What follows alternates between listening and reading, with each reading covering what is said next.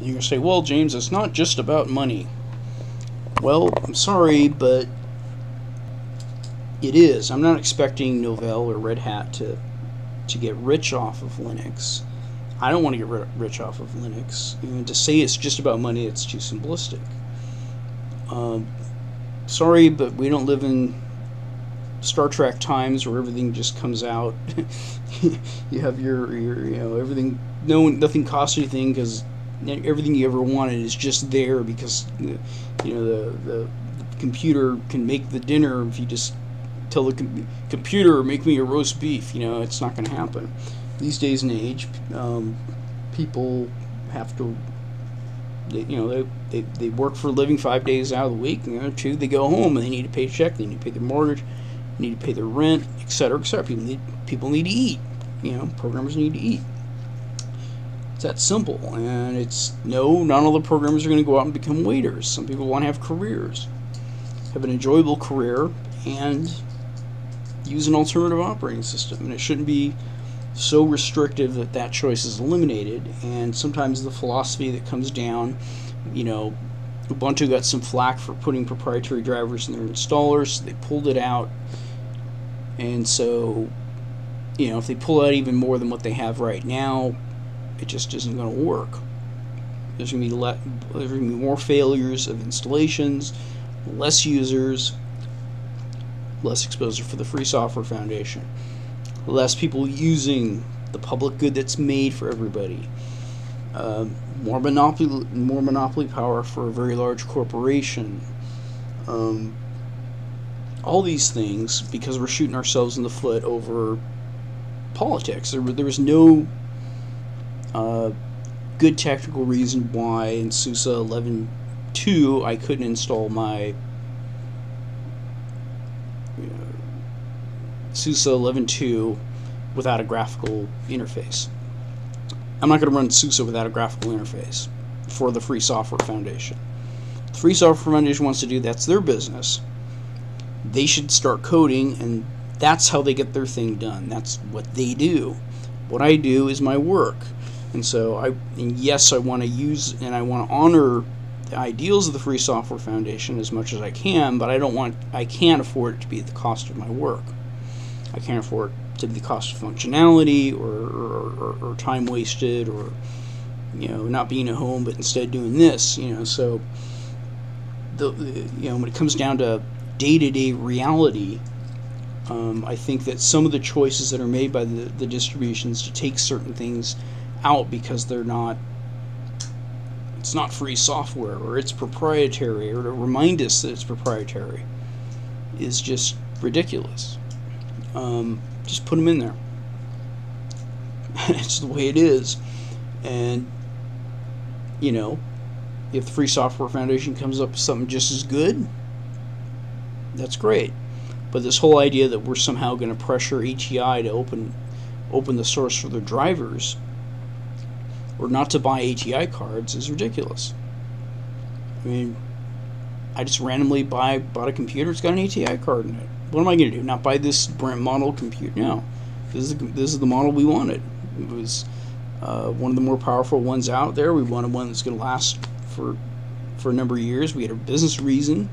We don't want to replace our computers anytime soon, and so that's one we picked. That's the best one for us, best price for that choice, and that's what we did. And so if Linux wants to fit into other people's lives, I don't want to sound like I'm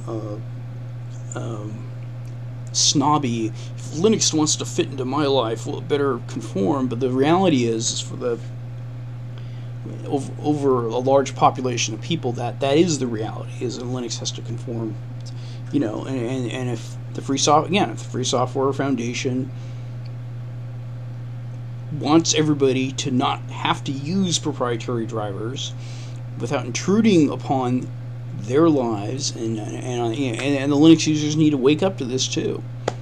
Don't go out there and start browbeating people for using proprietary drivers, because I've read a lot of claims of people saying that the proprietary drivers are buggy, this, that, and the other thing, but at the end of the day, no. It's probably because they just don't put as much time into the drivers as for Windows. But I'll tell you, it's a lot less buggy than a black screen. So there you go. Now, by no means am I an expert on video cards and video drivers, but all I know is the result that I'm seeing, and I'm pretty certain that, okay, the next thing we need to not do is to break things that work already, because you can't build. You can't build upon your success if you So me as a desktop user, I couldn't build on the success I had in learning how to use Grub 1 and apply it to Grub 2. There's no reason why Grub 2 couldn't have some configuration file that says automatic boot entries equals yes or no, or legacy configuration equals yes, or something like that. This is a software program.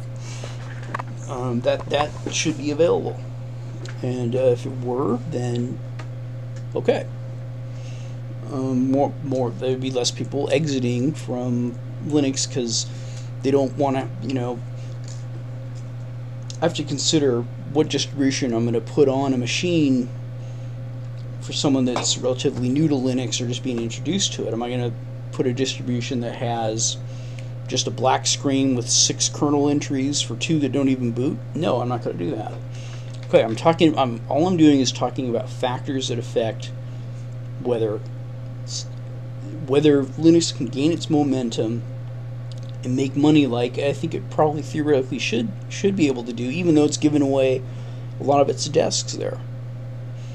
A lot of the installs are given away for free. That's that. So I hope I've covered what my motivations are, why I get upset, and also why I joke the way I joke. It's not going to take a mafioso to kill Linux on the desktop. Linux is doing a very good job on its own. On a case-by-case basis,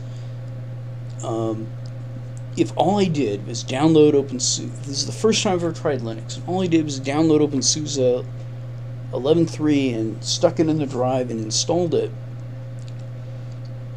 and if I didn't try the proprietary drivers, I would think that this is just a great operating system. I'd just say, oh, this is great, it works, it's great, it must have come a long way. But I know that I had that same, the installation went that easy when I was using SUSE 7 for the most part, except for one machine. So, okay, I'm going to stop.